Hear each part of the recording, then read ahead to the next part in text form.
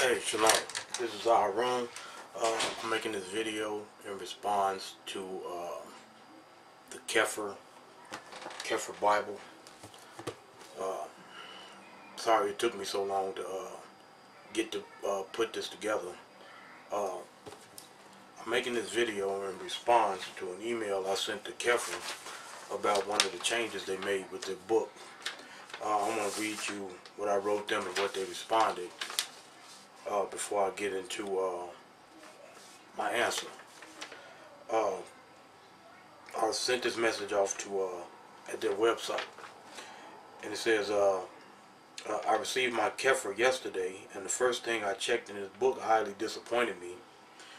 The error you guys made in no way should have slipped through a whole group of people. You should not have tampered with the genealogies of the Messiah in Matthew and Luke. You switched the genealogies. The obvious mistake is all the genealogies of men in the Bible go from top down, oldest to youngest. Second, if Mary's genealogy is in Matthew, and she descends from Solomon and not Nathan, the Messiah could not legally inherit the throne of David because of Jeremiah 22, verse 24 through 30. And then I posted the scriptures from Jeremiah 22, 24 through 30. And I continued to say, your book is saying the Messiah inherited the throne illegally and is not rightfully king. You need to change the genealogies back. I'm so disappointed. I really want to send it back, because if you made such an obvious mistake, how many other mistakes have been made? I will be looking for other errors. The response I got, the first response I got was, "Thank you for your comments, Aaron. Please read the 2 blog posts from our website linked below that will provide an explanation." Well, I read it, and I saw a few things I had discrepancies with your blog site. And then I got another email, and it says, "Dear Aaron, there was one change made in the genealogies in Matthew and Luke, and that was made with one word." They changed one word. Which was the change made in Matthew. The order of the genealogies remained consistent with all English texts and underlying Stephanus Textus Receptus. If you believe that the correction made in Matthew 1 was incorrect, please distinguish for us the 42 genealogies and draw the similarities between the genealogies in Luke 3 with Matthew 1. Particularly align the father, grandfather, and great-grandfather of Joseph in both books. We will be awaiting your response. And I responded and said, "Hi, Stephen. Thank you for your response. I am preparing my answer." And this will be my answer to what he requested of me. I'm glad that he responded the way he did, because I had a whole different I looked at it a whole lot different after he responded the way he did, because it shows that they're open to listening to being corrected, and that's always a good thing. So I'm going to bring forth my answer, because that one word that they changed actually changed that whole, changed Matthew 1 into blasphemy. It's blasphemy. And I'm going to go ahead and bring forth my answer. Shalom. As I get started, I just wanted to point out a few things to make a point clear to anybody who may not understand why I'm saying what I'm saying, just to be clear. First, I want to start with Luke. I'm going to start with Luke 1:30. Chapter 1, verse 30 through 37. And the angel said unto her, "Fear not, Mary, for you have found favor with Yah. And behold, you shall conceive in your womb, and bring forth a son, and shall call his name Yehoshua. He shall be great, and shall be called the Son of the Highest. And Yah power shall give unto him the throne of his father David. And he shall reign over the house of Jacob forever and ever, and of his kingdom there shall be no end. Then said Mary unto the angel, How shall this be, seeing I know not a man? She was a virgin, she knew not a man. And the angel answered and said to her, The set apart spirit shall come upon you, and the power of the highest shall overshadow you. Therefore also that set apart thing, or because of that set apart thing which shall be born of you, shall be called the Son of Yah. And behold, your cousin Elizabeth, she has also conceived a son in her old age, and this is the 6th month with her, who was called barren, for with Yah nothing shall be impossible. Okay, so not only is Elizabeth going to bear a child in her old age, and she was barren on top of that, but Mary is going to conceive without laying with a man, just by the spirit of the Most High Yah. Just by his spirit, she's going to conceive and bring forth the Messiah. Okay. And anyway, in verse 32, he shall be great and shall be called the Son of the Highest, not Joseph's son, but the Son of the Most High.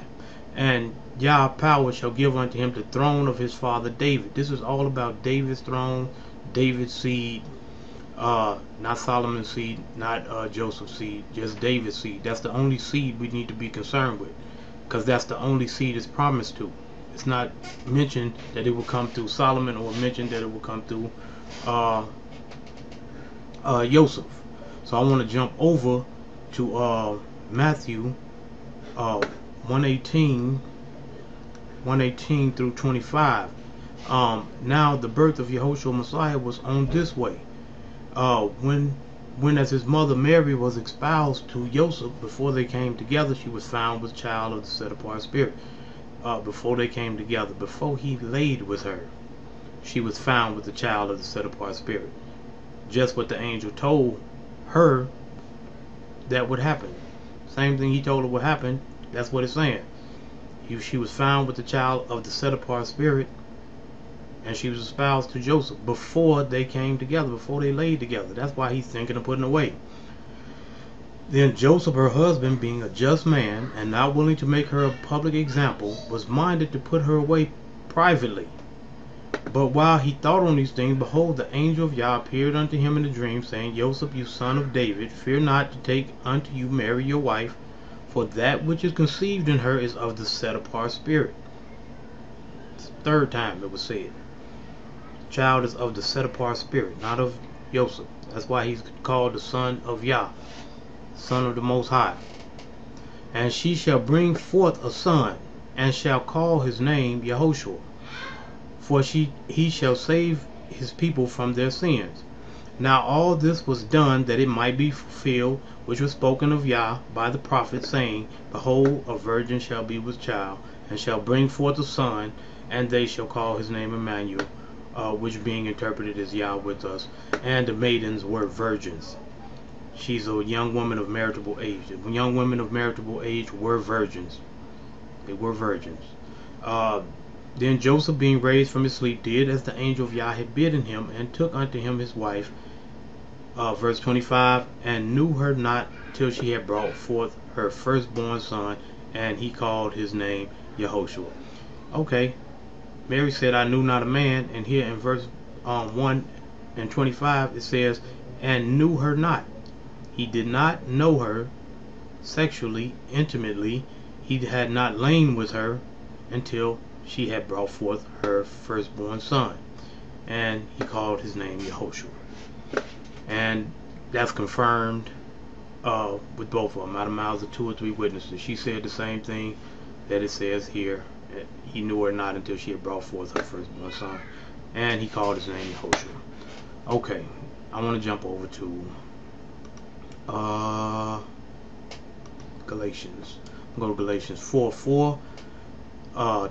Just wanted to point out, but when the fullness of time was come, Yah sent forth his son, made of a woman made under the law, to redeem them that were under the law, that we might receive the adoption of sons. Okay, they were in what we call the Old Testament times. They were under the 664 laws, which we really are still under, even though some disagree with that. It wasn't only the 664 laws, but it was a specific law. The specific law, he was made of a woman, made under a specific law. Not only all 664 laws, but a specific law, which we just skip past. When we look at Numbers, we're going to read from Numbers 27:1 down to 27:11.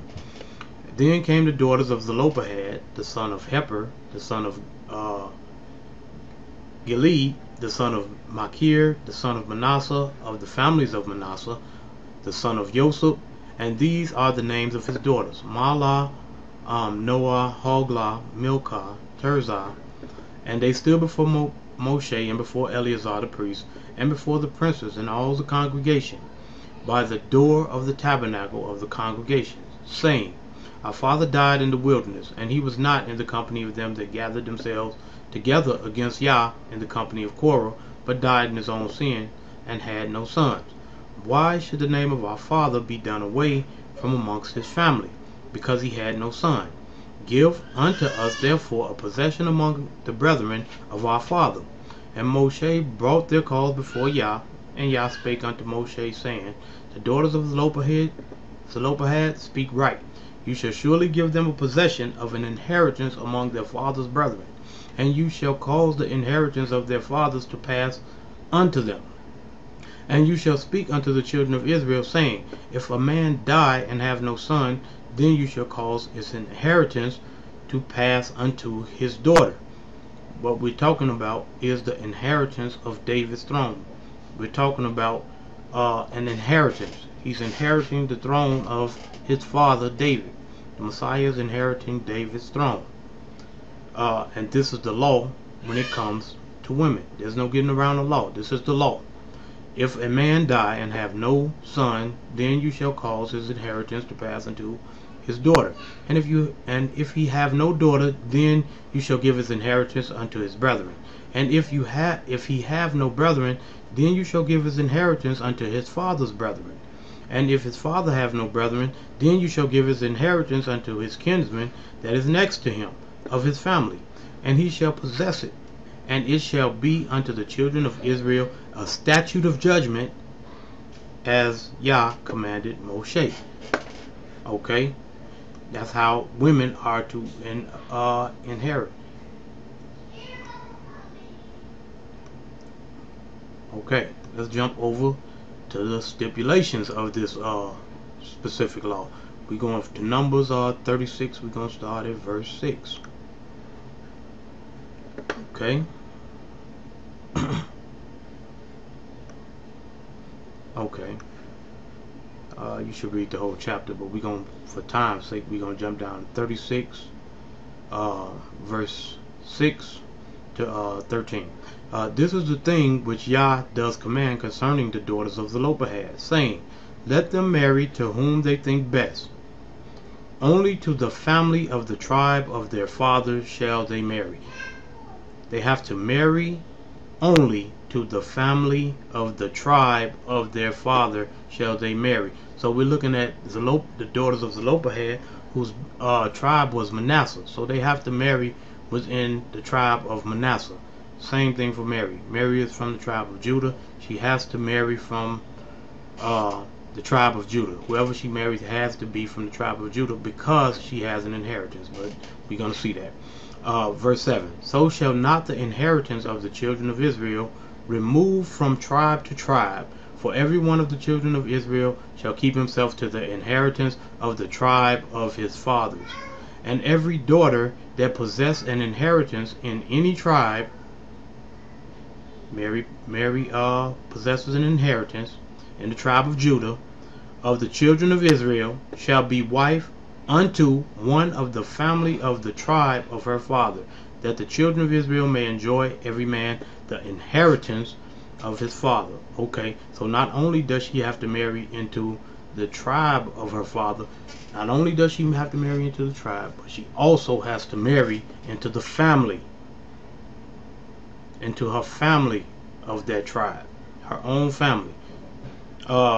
Shall be wife unto one of the family of the tribe of her father, that the children of Israel may enjoy every man the inheritance of his fathers. Neither shall the inheritance remove from one tribe to another tribe, but every one of the tribes of the children of Israel shall keep himself to his own inheritance. So we're talking about the inheritance of David's throne. That's the inheritance we're looking at. That's what we're talking about in the case of Mary and Joseph and the Messiah. Even as Yah commanded Moshe, so did the daughters of Zelophehad.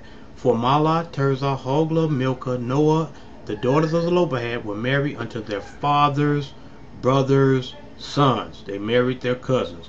They not only married into the tribe of Manasseh, but they married their fathers' brothers' sons, their cousins. They had to marry into not only the tribe, but into the family. Same family.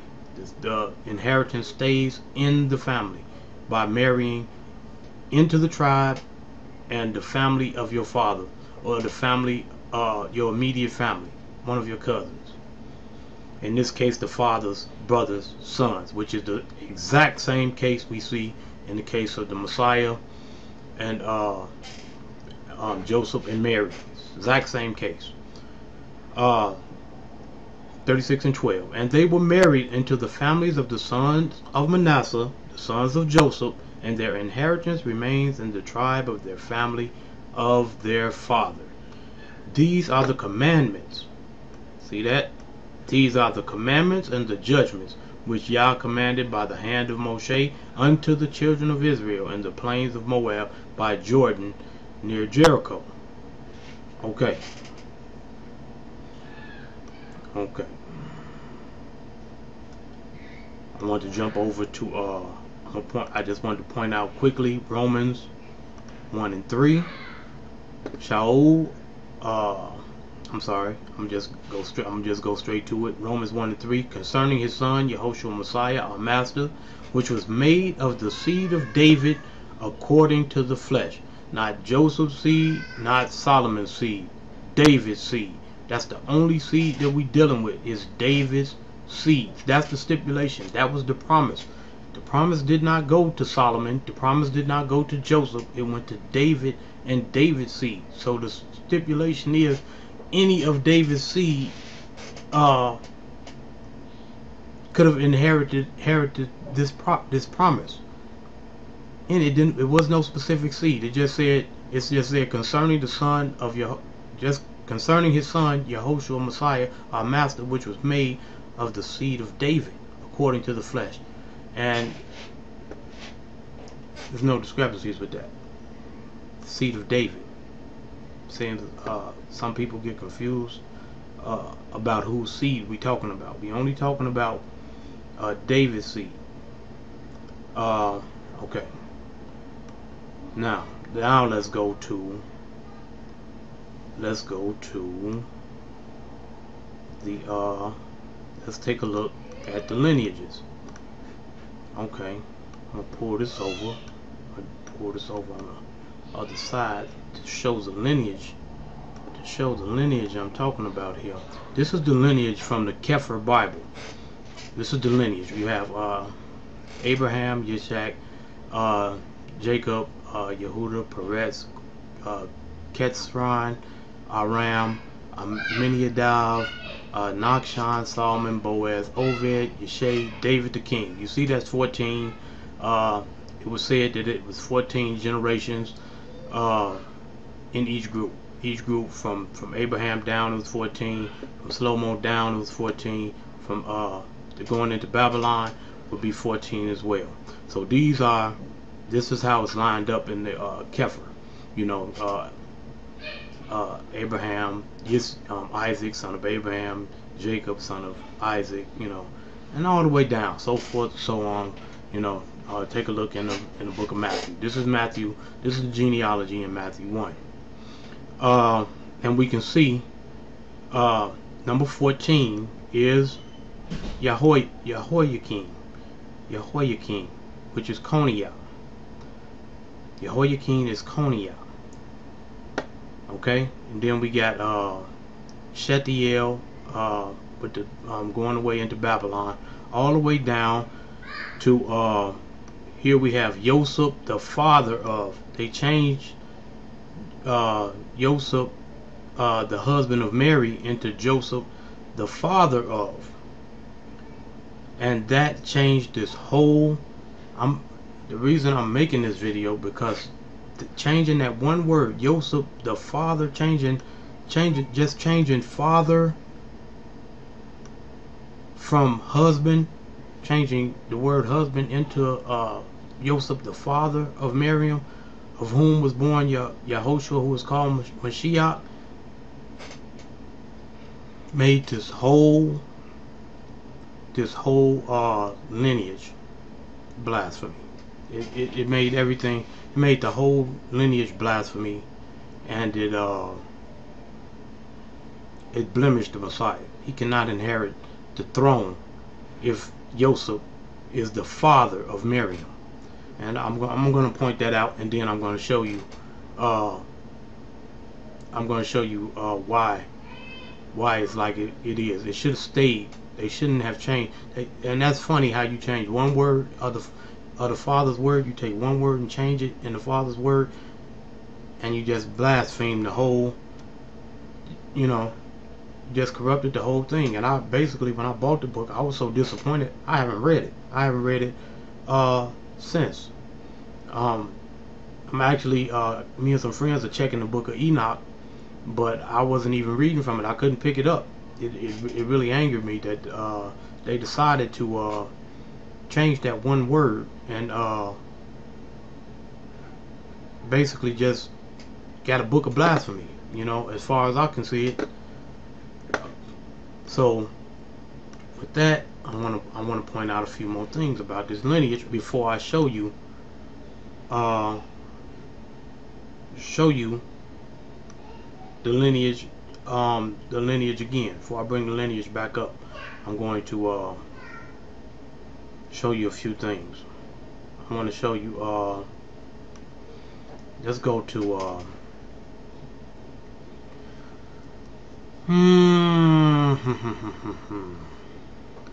let's go over to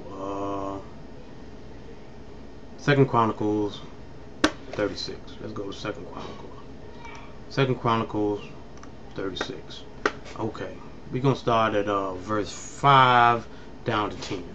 Jehoiakim was 25 years old when he began to reign, and he reigned 11 years in Jerusalem, and he did that which was evil in the sight of Yah, his power. Against him came up Nebuchadnezzar, king of Babylon, and bound him in fetters to carry him to Babylon. Nebuchadnezzar also carried off the vessels of the house of Yah to Babylon, and put them in his temple at Babylon. Now the rest of the acts of Jehoiakim, and his abominations which he did, and that which was found in him, behold, they are written in the book of Kings of Israel and Judah. And Jehoiakim, his son, reigned in his stead. Verse 9. Jehoiakim was 8 years old when he began to reign, and he reigned 3 months and 10 days in Jerusalem, and he did that which is evil in the sight of Yah.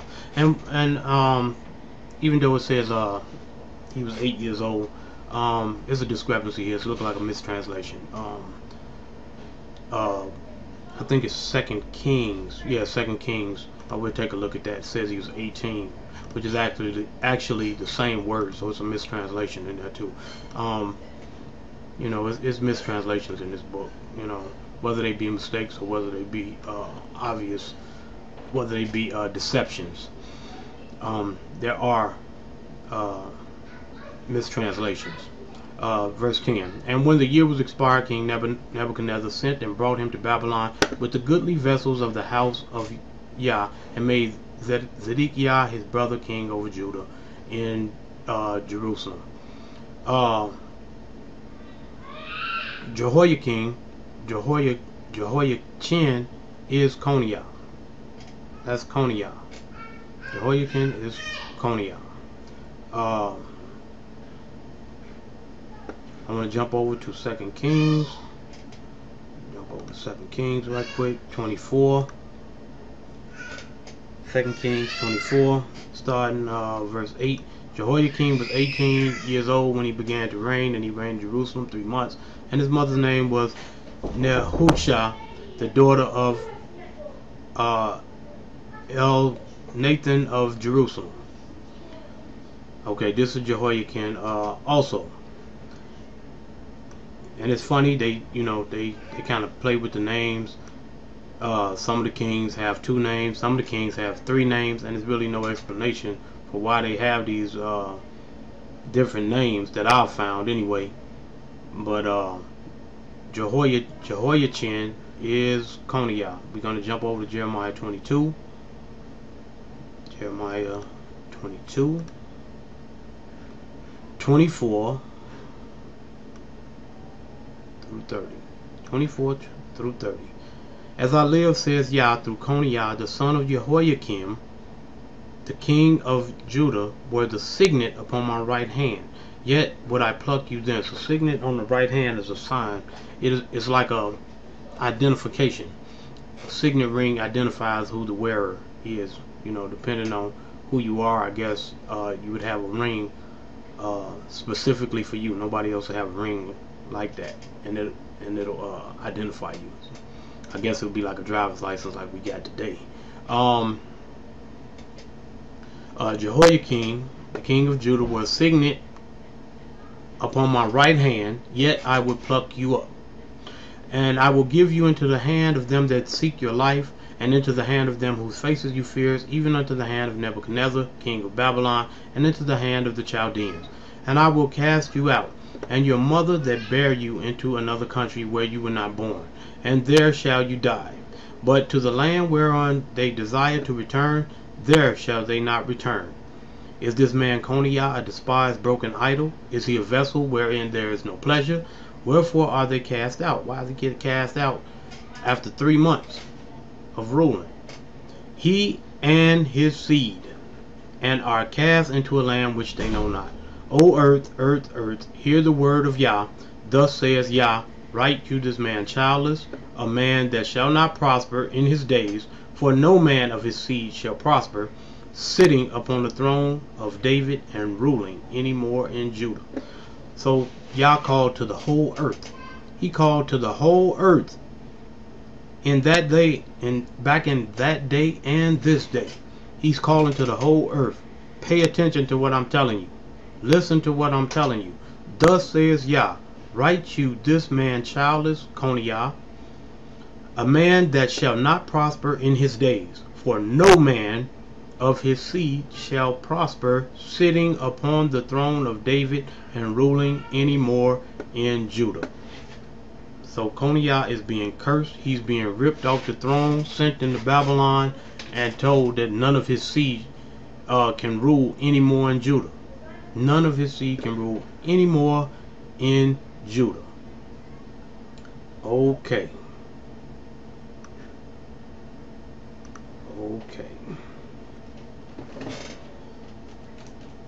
With that being said, I want to jump back over to let's jump over. I'm going to pull my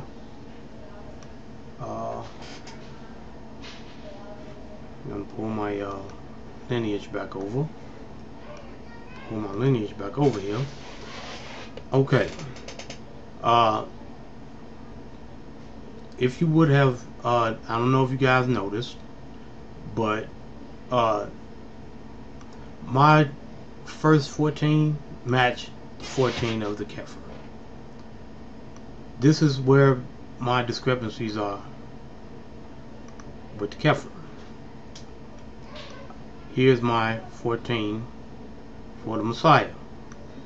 You have the Messiah, Joseph, the husband of Mary, and so on back up to Jeconiah. Jeconiah in the King James Version is Coniah. In Matthew 1 and 11, I believe, Matthew 1:11 is Coniah. But we missing 14 here. This is not, and let me point out, this is not 14 consecutive back-to-back lineage. This is not the whole lineage.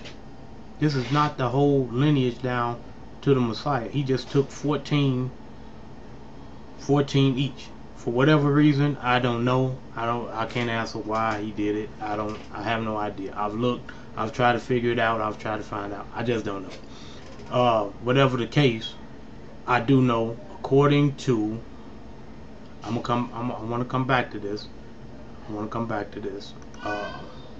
The name that really should be here is Jehoiakim. Jeconiah is not Josiah's son. If you notice when we just read Jeremiah 22, it said Jeconias or Coniah, son of Jehoiakim. Jehoiakim is number 14, and that is what evens out. For some reason, it looks like when a king does something wrong, it looks like they don't mention his name. You know, if he was wicked, it looks like they. And I'm just going off of Pekah, the son of Remaliah. Isaiah just called him the son of Remaliah.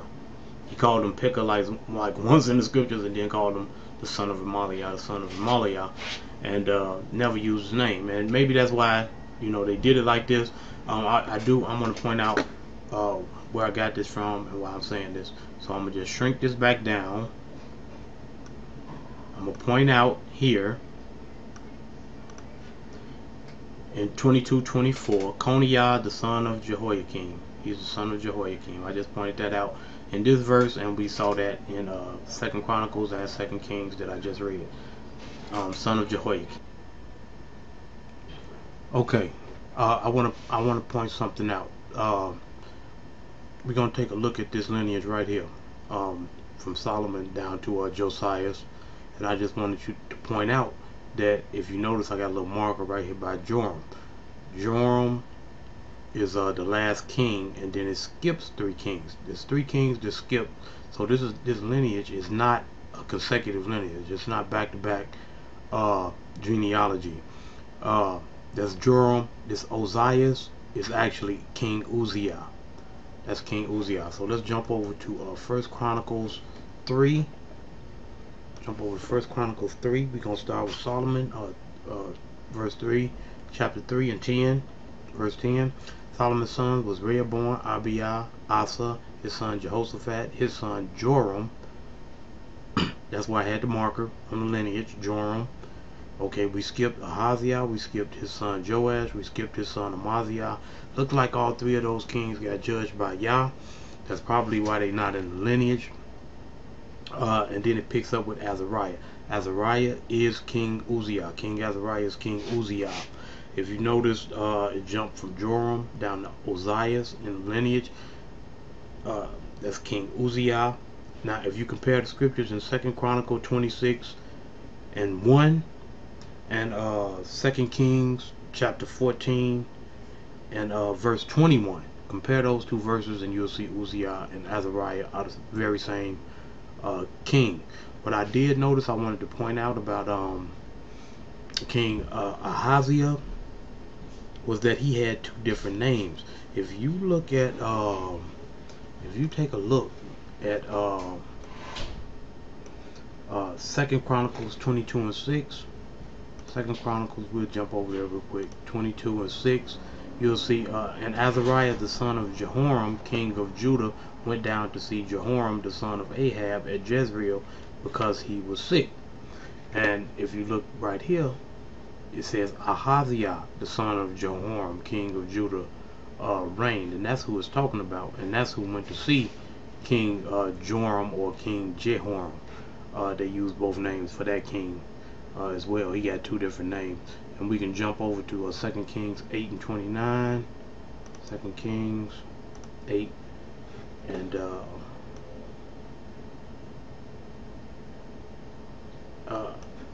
8 and 29. And King Joram went back to be healed in Jezreel of the wounds which the Syrians had given him at Ramah when he fought against Hazael, king of Syria, and Ahaziah, see that, Ahaziah the son of Joram, king of Judah, went down to see Joram the son of Ahab in Jezreel because he was sick.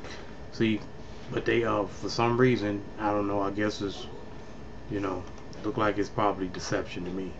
But it's definitely a mistranslation that Azariah is actually Ahaziah. They changed the name right there for some reason, and then it picks up again, as you can see, Ahaziah. I don't know why that would be that way, except to cause confusion, but I just wanted to point that out. And if you actually look at 1 Chronicles 3, we got these three kings, and we got Josiah, which we've seen in the lineage of Matthew. Firstborn Johanan, son Jehoiakim, the third Zedekiah, the fourth Shallum, and the sons of Jehoiakim was Coniah. You see, Jehoiakim is Jeconiah's father, or Coniah's father, and Josiah is Coniah's grandfather. But in Matthew 1, you see that it skipped over Jehoiakim. It skipped right over Jehoiakim. So that's who belongs in the 14th spot of that lineage. Jehoiakim. Yep. Put Jehoiakim right there. That would make it 14. That'll make the lineage 14. Right there. So I just wanted to. Therefore, thus says Yah of Jehoiakim, king of Judah, he shall have none to sit upon the throne of David. So we have Jehoiakim cursed also. We just saw in Jeremiah 22 that Jehoiakim or Coniah, Jeconiah, was cursed. He was cursed in Jeremiah 22. And here we see Jehoiakim, his father, he shall have none to sit upon the throne of David, and his dead body shall be cast out in the day to the heat, and in the night to the frost. He's going to get thrown in the street, and he shall have none to sit upon the throne of David. The throne is being ripped from Jehoiakim, and Coniah was cursed not to have a son to sit on. So that's two curses, two different people. Coniah was cursed, Jehoiakim was cursed not to have a son to sit on the throne of David. And that's what we see when you make Mary, when you change that one word you changed in Matthew 1, that one word you changed, Joseph, from husband to father of Mary, you blemish the lamb. You blemish the lamb. You blaspheming the Messiah. You're saying that he was a blemished lamb. You're saying that he inherited the throne even though he was cursed not to be able to receive it. You're saying he received it anyway. And anybody that studies scripture should know that you can't get around the curse. You don't get around the curse. The curse is put there specifically for a reason.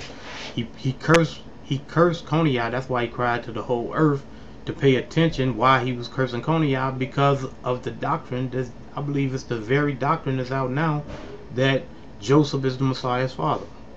So you would know he can't be the father and the Messiah inherit the throne. If Joseph, you can't have it both ways. If Joseph is his father, he can't inherit the throne, and he's not our Messiah. We waiting on somebody else. If Joseph is his father, and that's blasphemy. That's blasphemy. And that's what you're saying. He's not our Messiah. If he got an earthly father, he's not our Messiah, because he can't come through that cursed lineage. That's a blemish. He's a blemished lamb if he comes through that lineage. And we know 1 Peter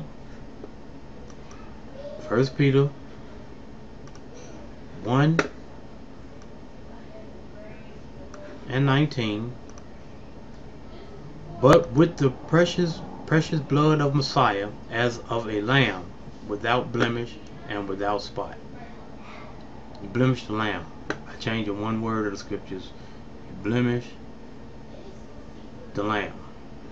We can look at 1 Corinthians 12 and 3.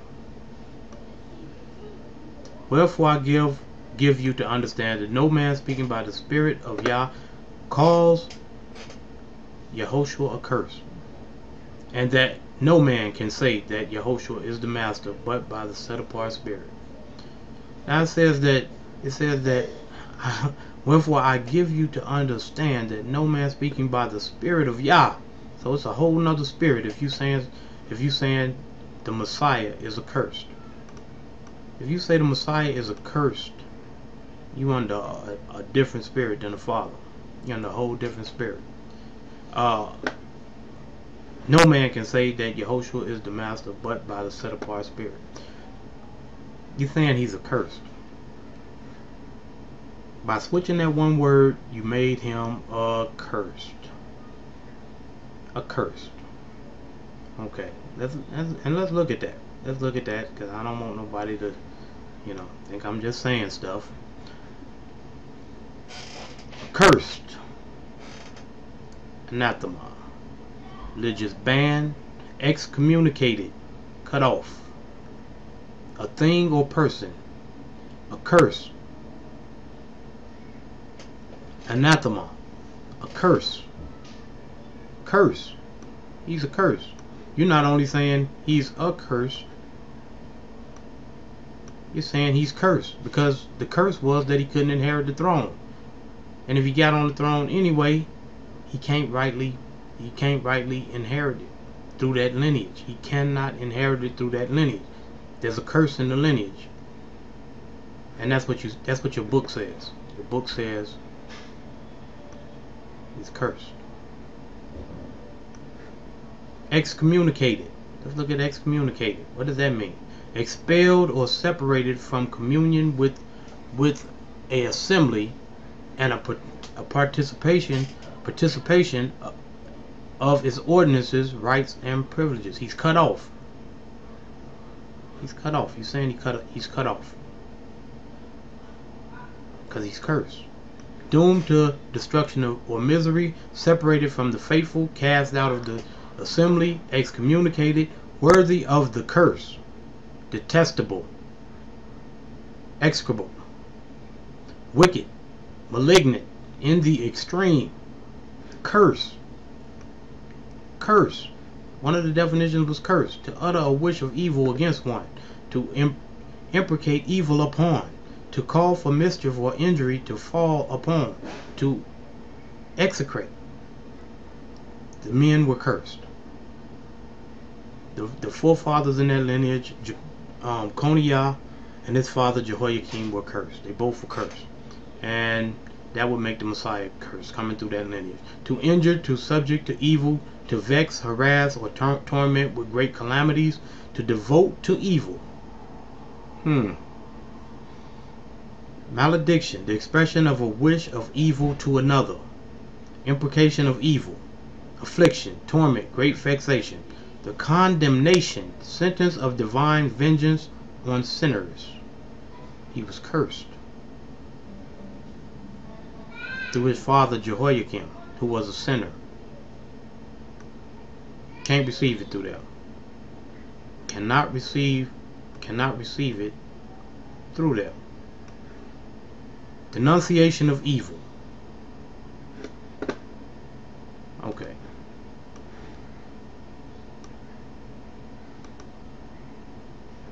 Okay. So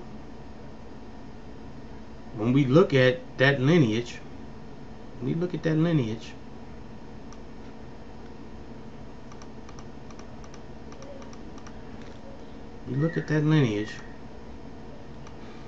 Jehoiakim was removed.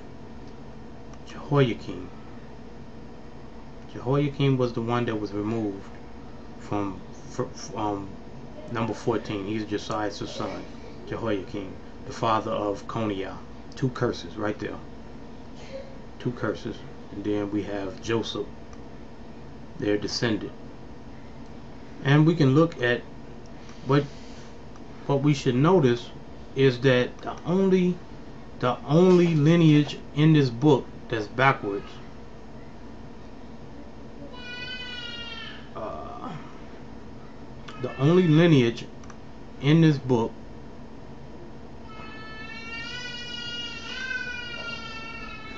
that's backwards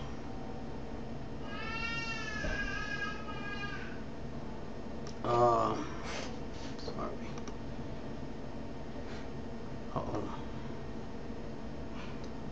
is this one. Is this one.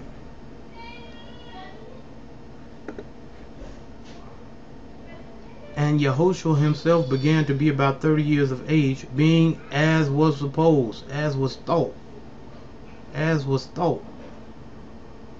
Everybody thought he was Joseph's son. That's why they were saying, isn't this the carpenter's son? They thought he was his son,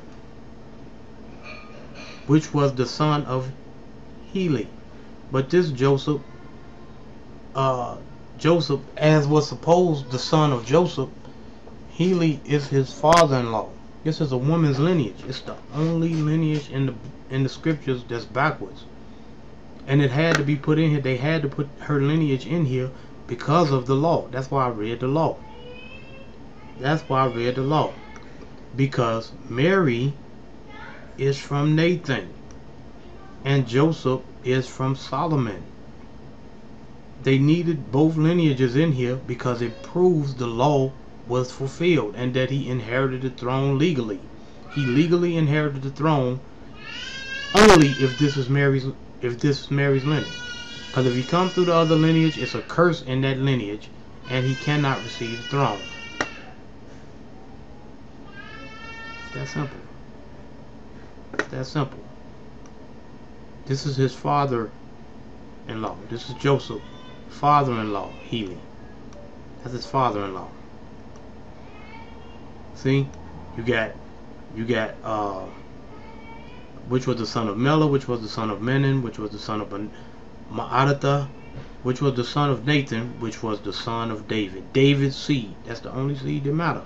David's seed. They both David's seed. The inheritance passed through the woman according to the inheritance for woman. She was married to Joseph. Espousal is marriage in the eyesight of Yah. So the Messiah could legally inherit the throne. She could not inherit the throne not being married to Joseph.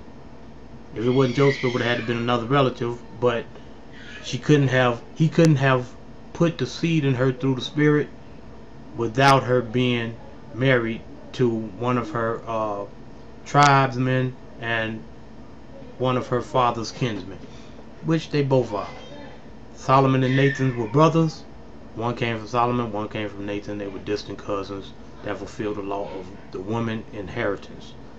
That the woman being able to inherit the throne of David for her son. He inherited the throne through David. That's what it is. That's what it is. This is his son-in-law. This is not his son. And you know, I was really looking forward to this book. I was really happy about that because I like the missing books. I like to read Jasher. I like Enoch. I like Jubilees. You know, the Apocrypha. You know, I really like those books. Those books are history. Those are our history, and I enjoy reading them. And so I was hoping that you know, I didn't expect the book to be perfect, but that one word you changed, blasphemed it. I got a book of blasphemy here. You know, and it's like, couldn't pick it up. You know, I thumbed through it a couple times, but basically it's just been holding my printed paper.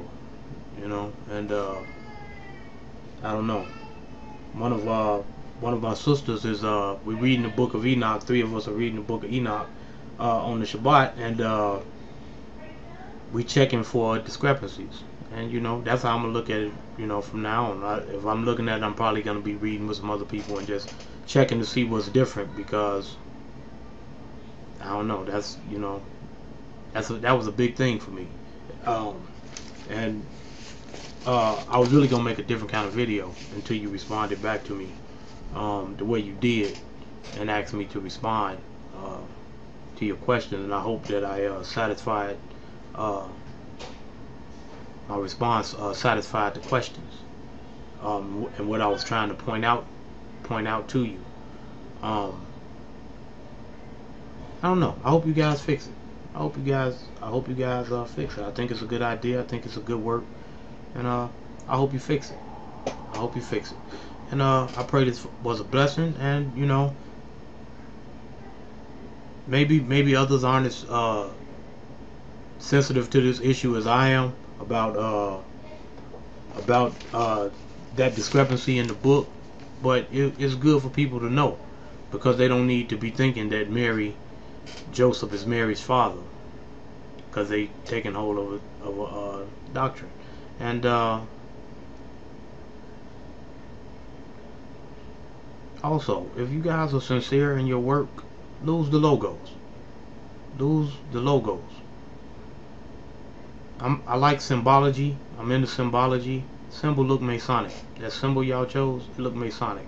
And then with this discrepancy in your book, makes me wonder if there's a Mason on your team, or somebody that is not sincere in the belief of the Messiah and the truth of this word.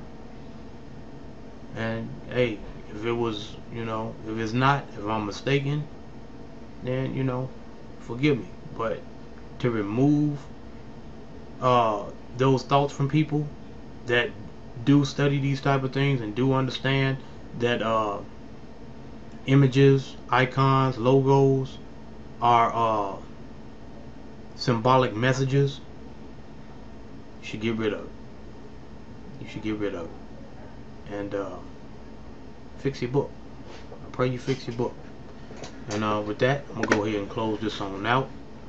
I appreciate you giving me time and listening to giving me the opportunity to point out where you were wrong.